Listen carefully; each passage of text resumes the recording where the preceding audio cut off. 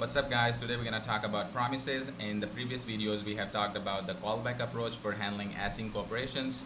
We discussed about the callback hell problem and how we can avoid getting into callback hell. In this video we will talk about promises. So before we get into code, let's first understand why promises exist and what a promise is. So promises exist to make async programming easy. So when you use promises, you can write async code like as you are writing synchronous code. And a promise is basically an object that represents a future operation. So once you have a promise, you can either resolve that promise or you can reject a promise. So when you resolve a promise, it means that promise was fulfilled, and if you reject a promise, it means it was not fulfilled.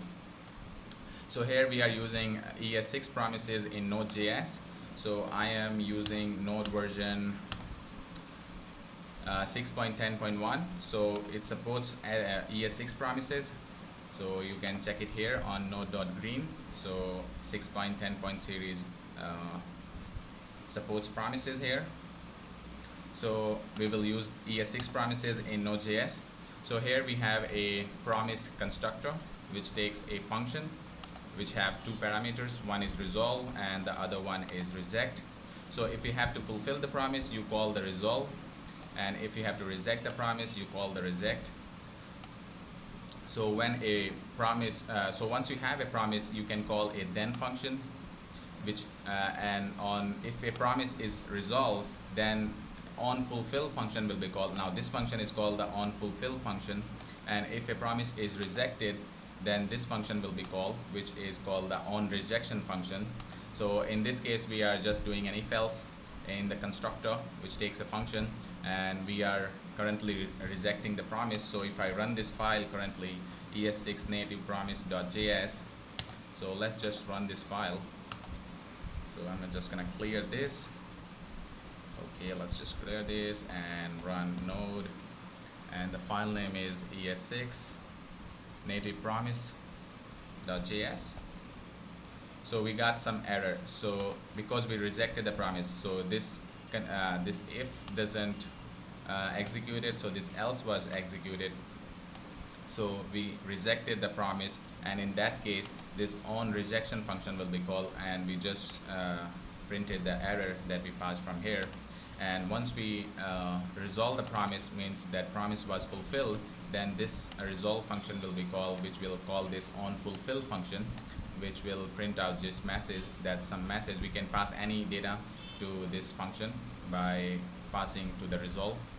So if I change it to true, in this case this onFulfill function will be called.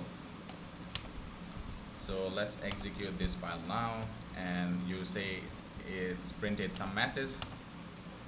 So this is how we use promises. So currently we are using an if else, but basically we will wrap some async code in a promise. So we will promisify our async operation using a promise.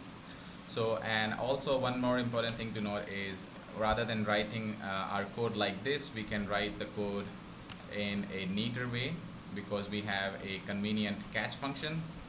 So if I just uncomment this, so we can write it like this. So once we have a promise, we can call the then function, and this function is the onFulfill function, and this catch takes the rejection function. So if the promise was rejected, then this function will be executed, and if it was resolved, then this function will be called. And if you work with promises, you will see people using this code rather than specifying both onFulfill and onRejection in the then. So if I run this, it will print the same thing, some message on the console. So let's run this, and it printed the same thing.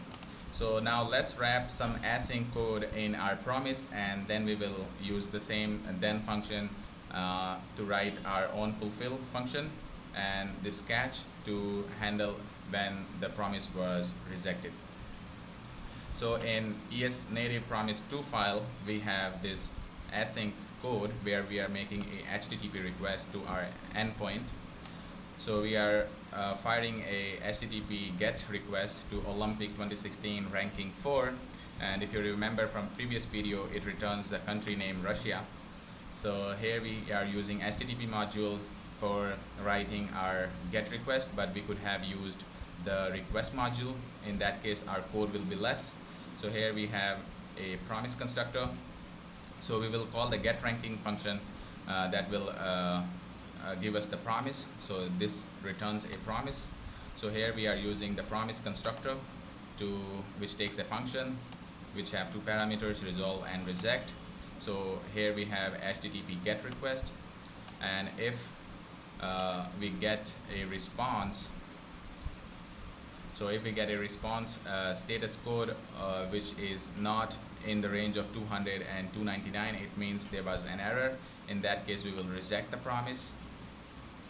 And if we do get and if we get the end event trigger, in that case we will resolve the promise. It means we get all the data. In that case we will resolve the promise, and we are passing that result, which will be the string in that case. So it will pass it here, and in that case this will be printed if we pass if we resolve the promise. If we reject the promise, then this on rejection function will be called. And one more thing, we are using the error event here and in that case if any error happens with the request, we will just reject the promise. So if I run this file which is Node ES6 native promises 2, if we run this file, we will get our result, which is the response that we get ranking for and the country Russia. But if we make a request to an endpoint, like in our backend we don't have data for a rank of 10, then we will get a response code of 404. In that case this will execute and that will reject the promise, and in that case this on rejection function will be called. So now let's execute this one. So we got this error code 404 and our promise was rejected. So this is how you promisify your async operations, and in that you can resolve the promise or you can reject the promise. And if promise is resolved, this on fulfill function will be called, and if the promise was rejected, then this on rejection function will be called. Now let's make multiple requests. So in this one we just have one request. So in this ES native promise 3 we make 3 promises. So first we make a call to get promise, so it will return a promise, and once we have a promise we will call it then, which will and inside then we will return another promise. And since we are returning another promise, we can chain onto that. So we have a then function on the promise where we will log the response from that result from that response, and then we will create another promise and we will return that promise. So we can call the then function on that, and then we will print out the response from the request. And if any error happens inside any of these requests, then this catch function catch, which have the on rejection function, that will be called. So in this case all this will execute in sequence. So first this will be executed, which will print the response from the first request. Then we are creating another promise, and when this promise will be resolved, it will print out this response from the second request, and then we are firing another promise, another request, and on then we are printing out the response from that third request. So if I execute this file, let's just clear out and execute this file. So it's node native promises and 3. Okay, there was some error. Okay, we just mess it up. So we got our response 1, then response 2 and response 3, and if any error happens inside that, so if I try to make a request, so let's try to make a request rather than using the response, using the ISO code from the response 1, response 2, let's try to make a bad request. I will specify the ISO code here. So I will just delete that, and let's make a request to an endpoint that we don't support our at backend. So in that case this catch will be fired.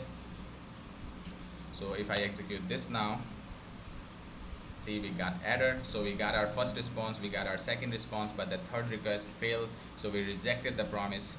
So that's how promises work. So you resolve the promise or you reject the promise, and if you reject the promise, you will get this on rejection function that we specify with the catch executed. So I will check, I will just replace it back then. So now here we are using the HTTP module. We could have used the request module. So let's see how we can use request module to promisify our async operation.